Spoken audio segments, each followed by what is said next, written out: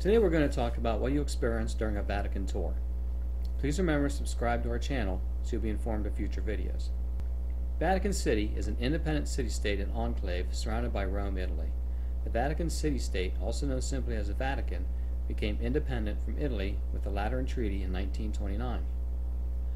With skip-the-line access, you'll walk by the hundreds of people that have been waiting for hours to enter. This is important as you'll have the place to yourselves with a few other tour groups for an hour. We started by walking through all of the galleries. I could stop and take pictures of maps and tapestries, which is easy as we had early access and were practically alone in the hallways. At one point, we stopped at a large window and were able to see the current Pope's residence in the garden since he doesn't live in the apartments any longer. After the galleries, we entered the Sistine Chapel. On this tour, photos aren't allowed so they can keep people moving through, but on private tours you can't take photos. There were maybe 40 of us in the chapel at this point. The picture shown is the only one in this video that is not one of mine.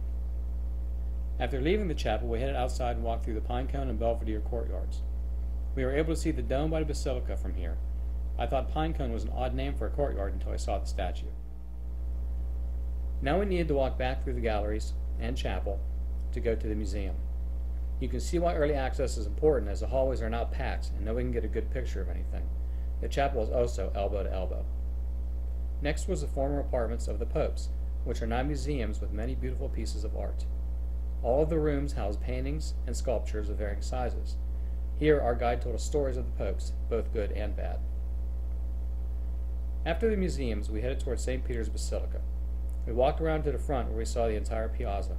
I wasn't prepared for the scope of how large a basilica is until we entered through the large holy door. We were lucky that this was the year of the Jubilee, and the holy doors were chiseled open. They sealed them with cement when closed. Be prepared for a large throng of people. Some visitors only go into the basilica, and it'll be hard to get a good, clean picture. But if you are patient and have the time, you can still get some excellent photos. Your tour will end here, so you can stay in the Basilica and Piazza as long as you wish for more pictures. No trip to Rome would be complete without visiting the Vatican. It is a place that I would definitely visit again. Whether I just go into the Basilica or take the tour again, it is well worth it. Thanks for watching, and please, again, don't forget to subscribe.